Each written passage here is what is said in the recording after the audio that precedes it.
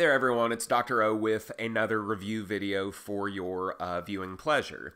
So the purpose of this video is for us to do a very quick and dirty review of some of the most important topics coming from the autonomic nervous system. So in this picture that I have drawn here, we have the brain, we have the entire length of the spinal cord. So those make up the two components of the central nervous system.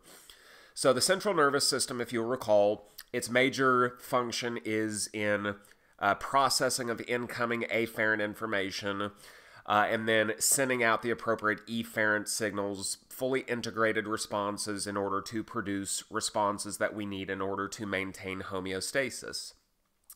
So when we talked about the central nervous system, we said that both afferent and efferent information can come into or out of the central nervous system through one of two different pathways. So information can come directly into the brain or directly out of the brain through one of 12 different pairs of cranial nerves.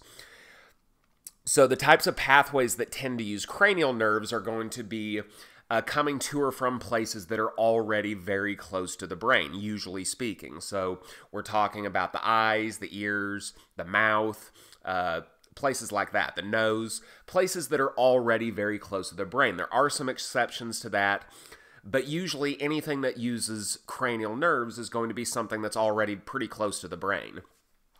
For just about everything else, we are typically going to use a spinal nerve, of which there are 31 different pairs.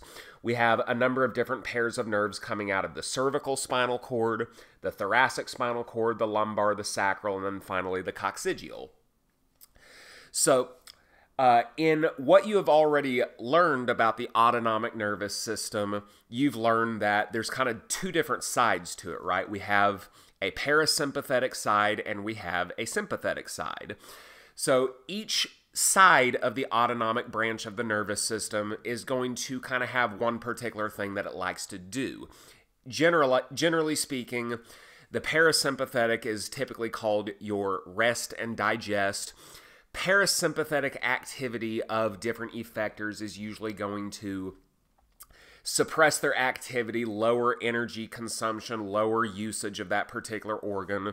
The example that I always like to use is the heart. So if your parasympathetic division is active, your heart rate is going to be suppressed, the workload on the heart is going to be suppressed, your blood pressure will fall, and that should make sense because if you're just nice and relaxed, in terms of something like oxygen usage and consumption, you shouldn't really expect your heart to have to work that hard because the demand for energy in the systemic tissues is not that high. The sympathetic branch, on the other hand, is going to be the opposite. This is going to be your fight and flight response. So you're talking about preparing your body for strenuous activity, some type of emergency, stress responses, things of that nature. So again, if we're using the heart as our example, when the sympathetic branch is activated, then you would expect your heart rate to go up, your blood pressure to go up, the workload on your heart to go up, all for the purpose of pumping extra blood out into the systemic branches of the circulation, all for the purpose of getting nutrients and oxygen to tissues that are currently demanding it in times of stress. So what we're going to do here in this video is quickly review how both parasympathetic and sympathetic information tend to get to their effectors from the central nervous system. So for the most part, we're talking about efferent pathways here. So the first thing to understand is that most organs, there are a few exceptions, but most organs in the body that are under the regulation of the autonomic nervous system are what we call dual innervated. So I'll write that up here. So they are dual innervated.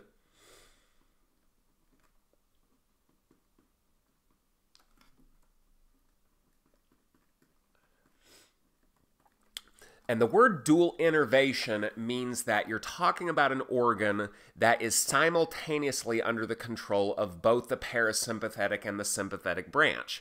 Now, usually that's not to say that both the parasympathetic and sympathetic are kind of swinging together all the time. So typically the way I like to think about it is the whole autonomic nervous system is kind of like a seesaw. In certain times, the parasympathetic will be dominating in cases of rest and relaxation, rest and digest. Other times, the seesaw will swing the other way and you will be predominated by sympathetic activity, in which you are exercising or under stress or some other type of strenuous activity, in which case parasympathetic activity goes down in favor of sympathetic activity going up. But the whole purpose of an organ being dual innervated is that we can do either or. We can reduce the activity of something like the heart when it's necessary, and then in other times when it's necessary, we can increase its activity.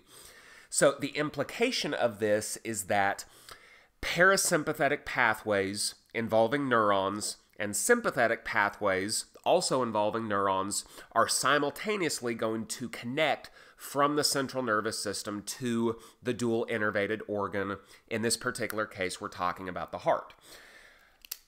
Okay, so the color coding that I'm going to use here is I'm going to use a green pen when I am indicating a parasympathetic pathway, and I will use this red pen when we're indicating a sympathetic pathway. So that should be pretty easy to follow.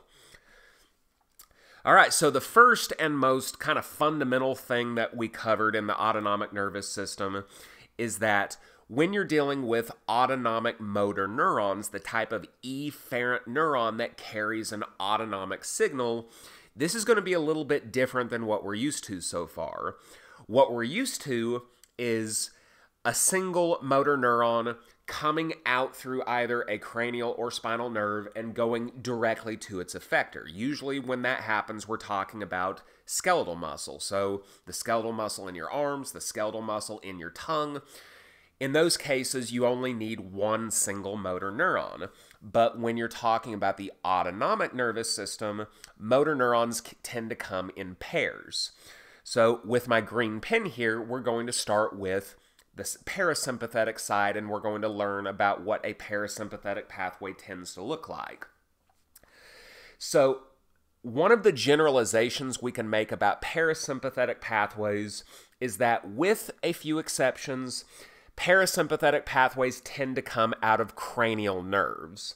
So what I'm going to do here is I'm going to draw the cell body of a parasympathetic motor neuron here. We'll draw it in either the pons or the medulla, it could be either or, and it is going to extend its axon out through a cranial nerve here. And as it turns out, most parasympathetic pathways, ooh, that got really blurry there for a second. Let me see if I can fix that. Hang on.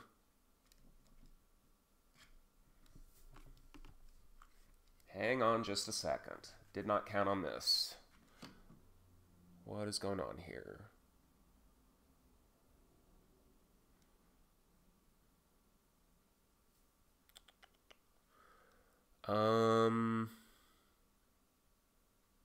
Do not know why that is so blurry. Let's see here. Bear with me for just a second here. I am not sure why this is so blurry.